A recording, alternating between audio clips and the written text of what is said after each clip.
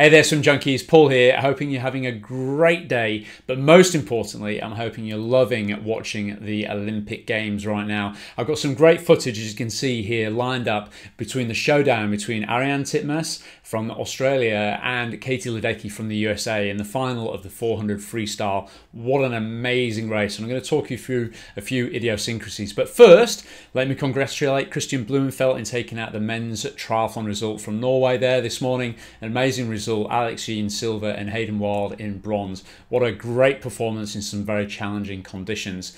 Now, in this showdown in the women's 400 freestyle, of course, Katie Ledecky has been the dominant force for a long period of time. She went into the 2020 London Olympic Games as the outside unknown, the wild card, the 15-year-old wild card to our, of course, Rebecca Adlington, who I just love and adore to this day in terms of her swimming prowess, double Olympic gold medalist and former world record holder. But of course in 2012 things changed, the order there, the changing of the guard if you like, and it was a changing of the guard here today as well in Tokyo between Ariarne Titmus from Australia and Katie Ledecky. So let's have a quick bit of a look here at this video footage and see what we can see. Now, one of the crazy little things about this is that I actually got a text message earlier on this morning from somebody who didn't realise I was actually at work and hadn't actually seen the event live, and I was a little bit disappointed because he just texted me. It was my mate Nathan. He texted me and he said, "Whoa, what an amazing pacing performance there! ... Now, that still left me a little bit unknown as to who actually won the event. And of course, I'm thinking pacing performance, Katie Ledecky. I actually did, believe it or not, I did a presentation a couple of years ago at the Mallorca Best Fest with this young lady here, Jazz Carlin, who took out the Olympic silver medal in the 400 and 800 freestyle to Katie Ledecky. She had some pretty amazing pacing, but it's always been Katie Ledecky's pacing that people have always been really talking about and bigging up, etc. So as soon as Nathan sent that little text message, I thought, oh my god, what a spoiler. I already know the result before I look at it. And then, to my surprise, Ariarne Titmus has come out on top. So let's look at exactly how she did that. So if we just bring up the little video footage here, let's have a little bit of a look here. And if I can hit my play button, there we go.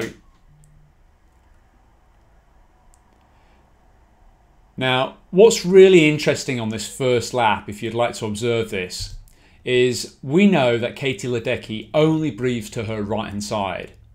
Now, normally Ariarne Titmus only breathes to her left hand side, and on the pool deck with 7-time world marathon swimming champion this morning, Shelley Taylor-Smith, we were talking about how this was going to play out in the seedings in lane 4 and lane 5 on the final lap, because if you think about it, on that final lap, Katie Ledecky would be breathing to her right and Ariarne Titmus would be breathing to her left-hand side. They'd be breathing away from each other on the final lap.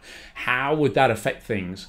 Well, if there was ever an example of somebody swimming their own race and not letting a legend of the sport get away from you, it's this first lap. On this first lap, Ariarne Titmus here with the yellow cap is actually breathing to her least preferred breathing side, only for this lap. On this first lap, first 50 metres, she's breathing to her right-hand side. She's actually breathing away from Katie Ledecky.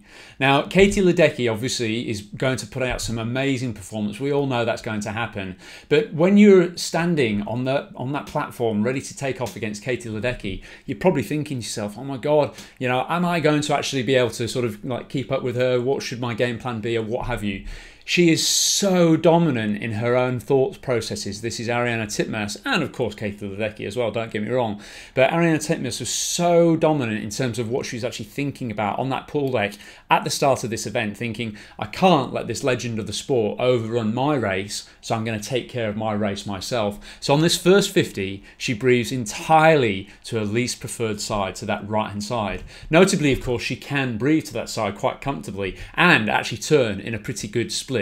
Now, if we just sort of advance forwards on here a little bit and we get into the swim a little bit further, of course, Katie Ledecky starts taking quite a sizable lead over here. And you can see on this lap here, as we can see Katie Ledecky Beautiful high elbow catch and pull through there on that right hand side. Breathing to her right hand side, not able to see in her rear view vision, if you like, or even her side vision there, Ariarne Titmus. In fact, she's a whole body length. So even if she were to look to her left hand side, she'd just see clear water. But as we can see here, Ariarne Titmus just breathing here and breathing away from Katie Ledecky, breathing to her left hand side there. Amazing stuff. And look at how far ahead Ledecky is at the moment. Titmus obviously still keeping her cool and her calm. Now, I've been crunching some numbers, which you'll be pleased to know. And let's just bring them up here. Now, bearing in mind the text message that I got at whatever it was, stupid o'clock this morning from my friend Nathan, he's saying amazing splits, amazing pacing. That must be the best paced 400 ever. Well, if you've ever done a 400, and I'm hoping you have if you've been following us here, 400 and 200 freestyle, we often use and calculate your CSS pace, your critical swim speed. Well, I'm thinking, of course, Katie Ledecky with her prowess, over pacing. She's probably won the event, still not knowing, of course. But I've crunched some numbers here, and hopefully we can have a little look at those now. In the blue here, blue corner, ding ding, we've got Katie Ledecky. In the orange corner, we've got Ariarne Titmus. Now, as we have a little look at this, and maybe just bring this a little bit more clear, as you can see there, we've got our lap splits here for Ledecky, and obviously our lap splits for Titmus, and also our split times as well, which I was able to get from the video footage.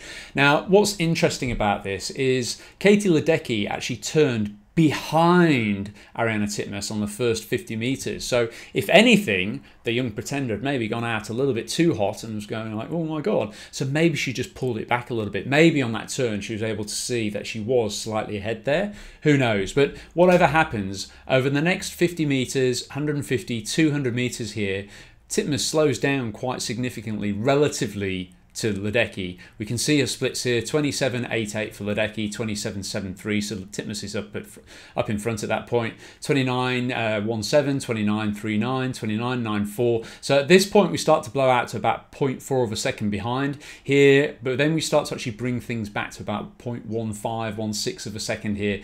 And as we get to the 250 meter marker, Titmus is suddenly then starting to knock out faster time. She's not ahead yet, 2.28 on the split there versus 2.27, but she's starting to knock out some faster 50 meter splits here. And this is exactly what the graph starts to show here at the bottom. At that point, at the 250 meter marker, is exactly where they are even. And then of course Ariarne Titmus comes home with a very, very dominant display, being only 13/100ths off the world record at that point in time, which is absolutely fantastic. Now, one of the things that I'm really, really loving about this footage, and I'm hoping you are too, is this live speed update. So you can actually get to see how many meters per second, the velocity that these swimmers are swimming at here. So we've got Titmus here in 1:59. Obviously Katie Ledecky at this point, still prior to the 200 meter marker, still knocking out a blistering 1:61. So these two champions obviously taking away gold and silver in today's race.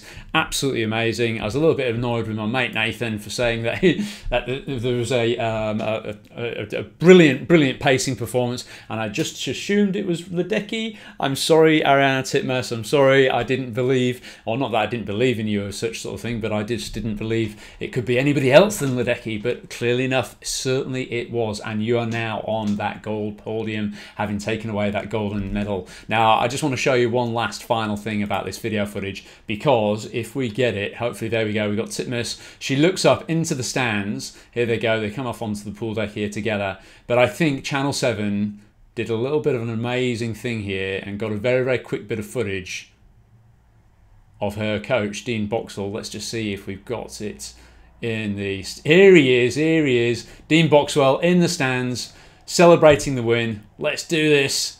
In fact, this is worth watching in slow motion. Check out this dude. Yes! Whoa! Yeah!